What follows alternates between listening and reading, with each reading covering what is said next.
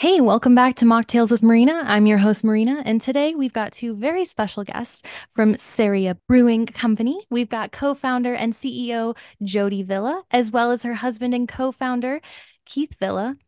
In Jody's words, he is normally the face of the brand when it comes to educating the public, as he has been in the beer business for over 35 years. He has a Ph.D. in brewing from the University of Brussels and created Blue Moon beer in 1995. Big fan. Back in the day, that was all I drank in college. He is well versed in the various methods of creating non-alcoholic beer and has even patented a process to make alcohol-free beer. Wow. With such a powerhouse couple in the room, I am so excited to dive right in and learn so much more. And so let's get right to it. Thank you both so much for joining me today. I really appreciate that you're here. Thanks for having us. Yeah, thanks, Marina. It's our pleasure to be here. Yeah, and I'm just gonna dive right in because honestly, your guys' story and your all the knowledge that you bring to the table is it can fill rooms for a long time. So I would love to hear from you. What is the founding story? Hey, do you want to start this or you want me Go for to? it. Okay, well, like you said, Keith is the brewer. He does have over 30 years of experience, more than that, in the brewing industry. He actually has a PhD in brewing from the University of Brussels in Belgium that he earned in 1995. Five. At which time he also created Blue Moon beer. And then for the next, I'll let you talk about yourself at that point. Well, yeah, I'll just kind of give an elevator speech version. But yeah, so I created Blue Moon and was in charge of Blue Moon Beer and Brewing Company for, until 2018. And then I retired because we were starting to um, launch around the world.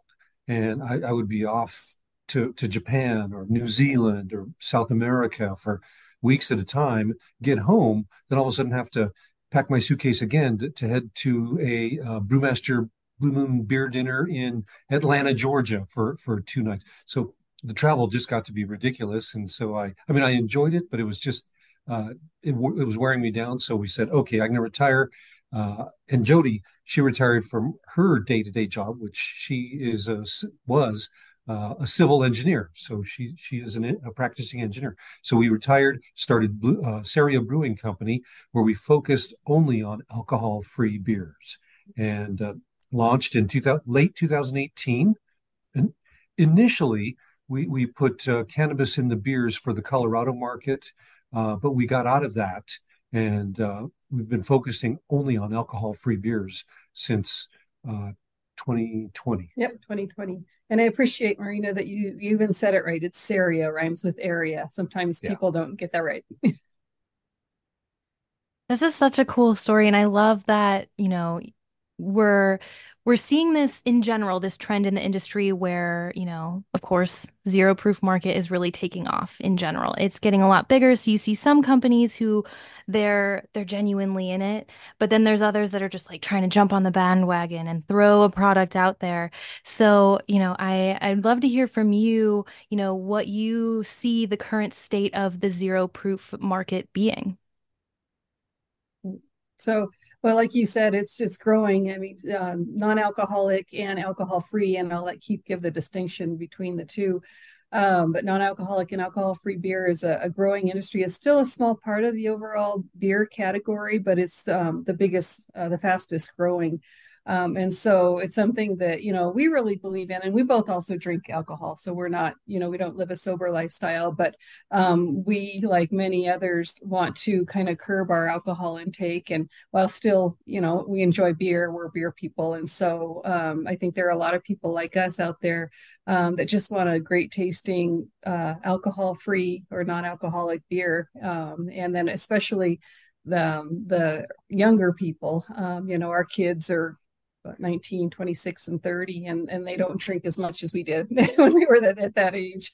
But they also, like the taste of beer and appreciate the different styles of beers. And so, yeah, whether it's the younger people or older people like us, it is a growing industry. Yeah, it is. And what we're seeing is that both phases of the market, the NA and the alcohol free are both growing nicely, which to us is great because we focus on alcohol free. And for your listeners out there who still may not know the exact difference between AF and NA, the federal government actually has a legal classification of low alcohol beers. So if it's NA, non-alcoholic, it's less than 0.5% ABV down to 0.01. So any measurable amount of alcohol is included there below 0.5%. And then the other classification is AF, or alcohol free. And alcohol free means there cannot be any measurable alcohol. And the federal government uses a highly accurate machine called a gas chromatograph to measure alcohol. So it's very, very accurate, and they can measure down to the 0.00% level. And if they detect anything, they make you label it as non-alcoholic. But if they can't detect anything, then you're allowed to label it as alcohol-free. And there are very few alcohol-free products out there. It's growing, but still, NA is the vast majority. And I guess for your listeners, I guess information, what they should know is that there are quite a few products out there put out by some of the craft people who are getting into it, like you said, just jumping in because this bandwagon is taken off, and they have FOMO, fear of missing out, so they're jumping in, but they're not doing it the right way. And for your listeners who do want to be entrepreneurial and get into it, you've got to do it the right way. And when you do, that's fantastic. But when you don't, it can lead to issues.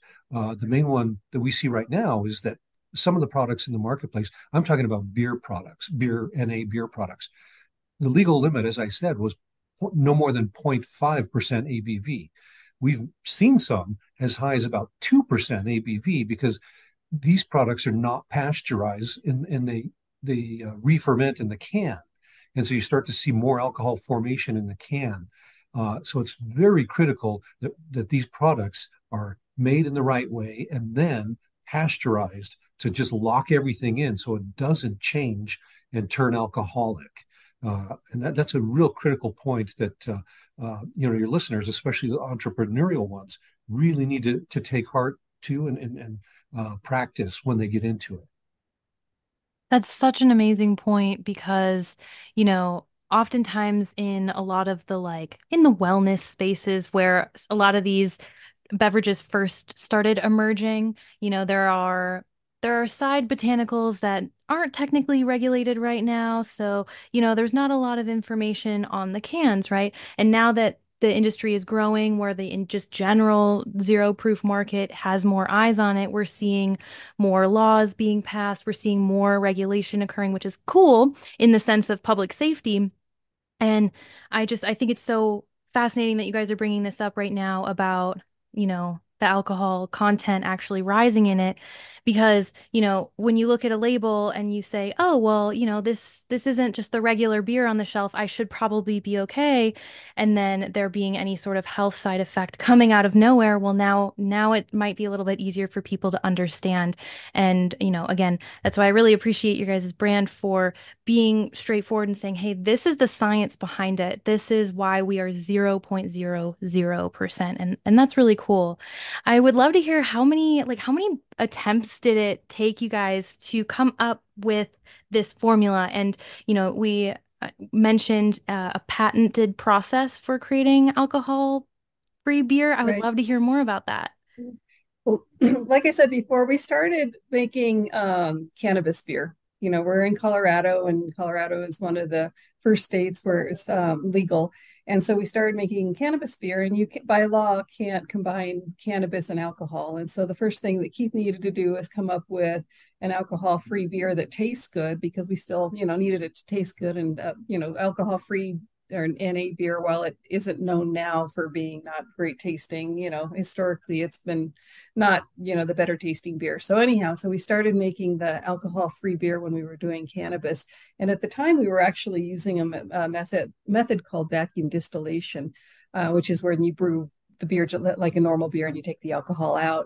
But that's a big, expensive piece of equipment that takes a long time to make alcohol-free beer. And so Keith, being the scientist that he is, We're in our little office pilot brewery here outside of Denver right now. And he went in and he actually developed a way to make great tasting, full bodied, alcohol free 0.00% ABV beer in a short amount of time without using anything, a big piece of equipment. In other words, you use just the regular brewing equipment. Still needs to be pasteurized. Any AF or NA beer needs to be pasteurized just because it doesn't have any alcohol in it. When we decided to get out of the cannabis industry, part of it is because people were telling us we really like your beer, but we don't necessarily want cannabis. And at the same time, the NA beer world was growing just like it is now. So we pivoted and we started selling our beer without cannabis, which was gives us the freedom to sell it, through distributors or direct, or also even online. We can sell it, ship it through the mail because it doesn't have any alcohol in it. And so that's how we started with the alcohol-free beer. I'll let you talk about the renditions, other than the fact that our first one was a Belgian white like Blue Moon. Yeah, we decided to stick with two flavors for now. So first is our Belgian white. It's a Belgian style white ale, and the reason for that is because of my Blue Moon background. I created Blue Moon, and so that's why we did that. And then our second is an IPA, because IPAs are really the largest segment of the craft beer industry in terms of sales. And so we have our two products, but we do have recipes and ideas for creating many, many more, from stouts to sours and all kinds of other beers. But over Jodi's shoulder here, you can see our patent right there. That's our patent issued by the federal government for making alcohol-free beer, and we use it to make all of our products. But as far as how many iterations, before, as Jodi mentioned, we used a vacuum distillation unit, which takes a lot of hands-on babysitting of the unit to make sure it's constantly running the way it should. Otherwise, it can drift, and you can get the alcohol as high as 0.09 or 1%. So that's why you've got to be babysitting it all the time. And when we were using that, we were making 0.00 beer, and it took me maybe about 5 or 6 tries to get it just right, because I was familiar with that and I knew what to do. But then for the patent, it took about, I'd say about 7 months to come up with that process that was actually unique and patentable.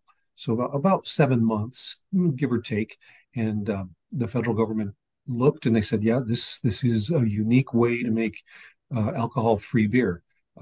And it's a versatile patent because we can make alcohol-free, non-alcoholic, and we can even use it to make alcoholic if you want. But the focus of it is to make alcohol-free beer, because for us, that's really what we're all about, is removing every trace of alcohol.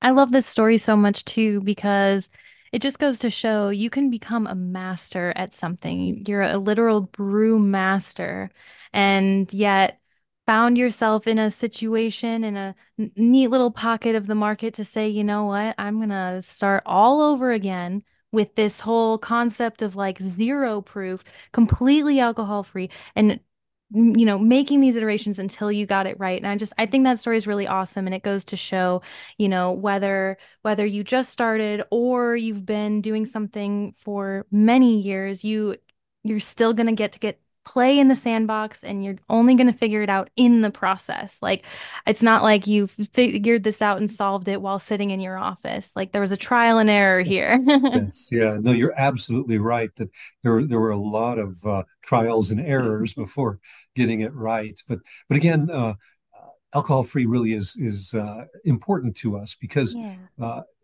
there's some people who are very, very sensitive to alcohol, and they can only have alcohol free. They can't have NA products.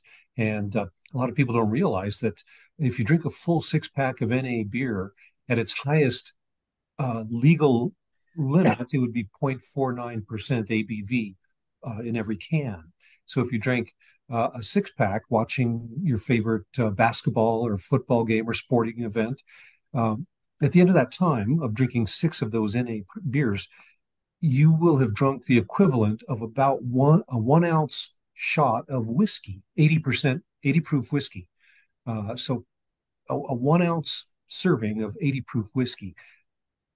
Some people may say, well, that's negligible, that's nothing. But there are people out there who that's a huge deal. And it's very, very critical to avoid it. So that's why for us, it's really important to be alcohol free. And for your viewers on our cans, I think people are familiar, but I just want to point out that when it's alcohol free, it has to say alcohol free, and then it has to say 0.0% ABV. Ours we use two decimal places, so ours says alcohol free, then 0.00% ABV, and then we also say that it's pasteurized on the neck of our can, so that people who look, they can see that it's pasteurized. And but yeah, for us, it's all about AF and the AF world. It's a really important distinction there because, when my husband and I went to the grocery store and we were just checking to see if there's some new options out there. First off, grocery stores do not know how to organize these things yet, but their SKUs do not, some of them you're ID'd for and other ones you aren't. And I'm trying to figure out if there's a rhyme or reason to it. Haven't figured out the rhyme or reason. I think everyone's just confused right now. But also, I noticed that some of the zero proofs and like zero, truly zero point zero, and then the ones that are just less than 0.5% and the light, all of those were mixed together. So it was really confusing at first. I almost didn't see the section because I saw like, okay, there's Coors Light, like, there's Bud Light, like, okay, but they literally mixed it up all up in there. So it was really hard to distinguish what was what. And, before this conversation, there's not a lot of there's so much nuance to this that unless you're in the industry having these conversations, to be honest with you, I don't know if I would have been aware of that difference. Especially because, again, I grew up in Wisconsin. I drank a lot of beer. I loved it. And like I'm not super, super affected by alcohol. I've never had any sort of allergic reaction to it. But Tyler, my husband, does. He will feel a very big difference. So, I'll be enjoying one of these and I'll be like, oh, I'm having a great time. Feels like, or it like tastes like beer, doesn't feel like it, but like I'm vibing. And he's like, man, like I'm feeling it. There's got to be something in this. And I'm like, no, there's not. It says that there's none, but that little bit makes that big of a difference to him. And that's huge. That makes a big difference because again, I love beer. I miss being able to enjoy it on a hot summer day by the lake. So to be able to have this option available makes me so happy and I'm so excited for the next coming summer. So, all of this being said, I'm curious what your company culture is like in the sense that, some companies that make these types of beverages, they're very like, we're sober. But then other people are like, look, we just wanted to create this option so that we can all party together. And, all of that creates such a different type of work environment, especially compared to, our alcohol side of the company. There's always going to be a little bit of a difference. So I'm curious, and listeners are definitely curious too. What's the company culture like over there? And are there a lot of people who still drink alcohol, or is there like a friendly mix? What's it like over there? Well, so coming from Blue Moon in the beer world, like I said before, we drink alcohol as well. But we really, wanted to curb it and we really enjoyed drinking beers with and without alcohol. And so, and we think, and we've read, that most people who drink NA beers also drink alcohol. So it's not mostly sober people that are out there, looking for the NA or AF beers. And so, yeah, so and we know that some of the other NA beer companies, they kind of go towards people who are really athletic, and some go towards people who are sober, and it's all good. It's a growing industry and we feel that it's good for everybody. We do market it to 21 and older because, just like you said, that's kind of a mixed up thing out there in the real world. I think by state, even there are some states that we can't even send our beer to because they consider it a beer, even though it doesn't have any alcohol in it at all. But so while we still market it to 21 and older, it's just a really great refreshing beverage that has is healthy for you also, which you can probably get into. Yeah. I think that's one thing that people don't realize is that beer that's non-alcoholic or alcohol-free is a plant-based hydrating fluid. It's healthy. It's got vitamins in it, uh, polyphenols for health, just lots of good stuff. There was some research published by the Germans a few years back, I think in the 90s, where they gave alcohol, actually it was non-alcoholic beer, to their Olympic team. And what they documented was that it helped with recovery. So the muscles and everything were recovered better with non-alcoholic beer than with sports drinks or these other things. And the main reason was because the polyphenols from the hops in the beer had a nice anti-inflammatory action on their muscles, so it helped them to really recover. And so yeah, these type of beverages are really good recovery beverages. But again, if you want alcohol free, you've got to search that out as a good recovery beverage. And one little pointer: don't be fooled by some products out there that put a zero in their name, because they'll say like. Well, there's a famous stout out of Ireland. I won't say what it is, but they'll say their name zero. So they'll just they'll incorporate it in the name to make you think that it's alcohol free, and it's not. And the government allows that because it's in the name of the product. It's not in the line below that says the category, what it is, NA or AF. So there's several products out there that put the zero in their name to try to fool people. Not, I won't say that they're actively trying to fool people, but it's in the name, and so the assumption is that that product is an alcohol free, but it is not. Such an important distinction there because that almost happened to me as well when I was trying to buy that one. I was like, whoops. Picked Yeah. it up and then put it right back. It's a tricky market out there to navigate, which is why one of the big motivations as to why I'm here, putting some faces to all the cans and getting to know what's what. And yeah, and learning just how to read these labels. And, I posted a little reel, like just a little video clip of me and Tyler at the grocery store when we were just picking up two different non-alcohol options.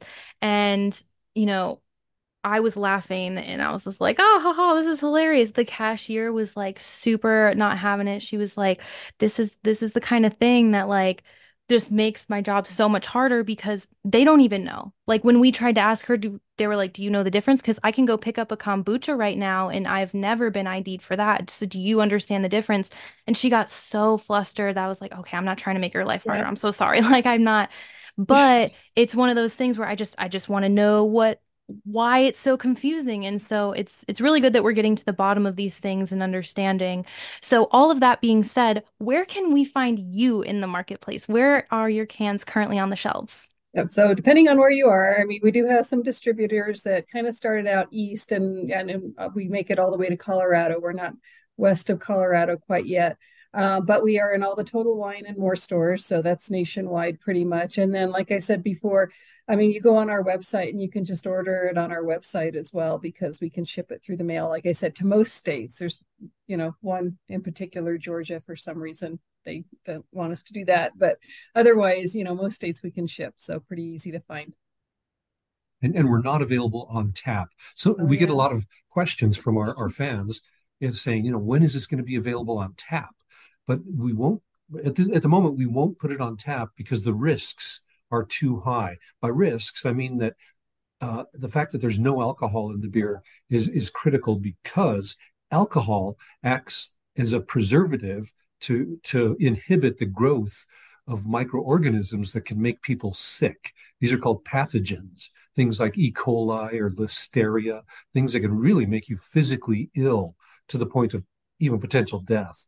So uh, those things can survive in alcohol-free and non-alcoholic beer. So when you put it on tap, if the bartender doesn't clean those taps religiously, and by that I mean, once or more every week, then those can start to harbor different things, and it can make people very sick. So we don't want to go that way at all. We want to make sure that each and every one of our cans is pasteurized and safe for consumption. So yeah, we won't do anything in draft until we know conclusively that it's 100% safe. That's a really good point because it takes a whole team to ensure that's safe, not just you guys, but whoever you're selling Yeah. to and whoever's on duty that day. So it takes a Yeah. lot of people to tango in this situation. Yes, Right. absolutely. Yes. Well, thank you guys so much. I'm so curious if there's anything else on the horizon. Is there anything exciting coming up in the company that you'd like to share with us? Gosh, Probably Keith's always working on new. yeah, Like I said, this is our little pilot brewery here, so he's always in there doing something fun and exciting. And so probably, we're looking at new types of beer, something maybe yeah, a little different that we haven't seen out there. Part of the nice part about the NA beer world right now is, you do have a lot of people getting into it, and there are a lot of neat new flavors coming out. But he's got a good imagination, and yeah. Created a lot of things in the past, and yeah. So the sky's the limit as far as the future for NA and AF beers. And I just love to play in our little pilot brewery and create new styles. So hopefully we can surprise people with something in the near future. And if they don't like that, they can wait, and we'll come up with some new stuff. Yay, that's so awesome to hear about. And I'm sure so many people are excited. I know I am. I am curious, just because I'm in Vegas, we have trade shows here all the time. The bar and restaurant one's coming up pretty shortly here. Do you guys do trade shows or do you guys like go and do events ever? Oh yeah, Yeah. we actually have quite a few trade shows and events. Tonight we're actually doing one at the Children's Museum in Denver. It's a fundraiser, and then we have two on Saturday. One in Denver, and then one at our alma mater, CU Boulder. Go Buffs! Nice. Yeah. So Yay. and they're fun because it's a great way to take our products out there and get people to taste them alongside uh, there's alcoholic brewers with their booths and everything, and but it's always nice to tell people that this is a great way to pace themselves and to moderate their intake. And when people hear that, you can kind of see the gears starting to turn, thinking, "Oh, that." Yeah. And because at the end of the day, I think all of us, at one time or another, we're tired of waking up in the morning with a hangover, headache, feeling bad. Whereas if you moderate yourself, stick to zero proof, you wake up the next morning feeling fine. It's you feel good, and it's like I'm ready to start the day, and you don't have any regrets. So yeah, to us, that's really a fun way to wake up and a thing to tell all of our fans. Yeah, wholeheartedly agree here. Thank you both so much, Jody and Keith Villa of Ceria Brewing Company. And I'm going to make sure all of the links are put in the description of this video. So if you want to check them out, you want to get an order for yourself, go ahead and place that order. If you have any additional questions, feel free to reach out because I will make sure to pass those questions along and we'll get them answered. hello@marinamars.com. And if anything else comes up, you know where to find us. But thank you both so much for being here with us. It's such a pleasure. Thank you. Thanks, Marina. Alrighty. Well, have a great rest of your day, everybody. And as always, let me know if you need anything.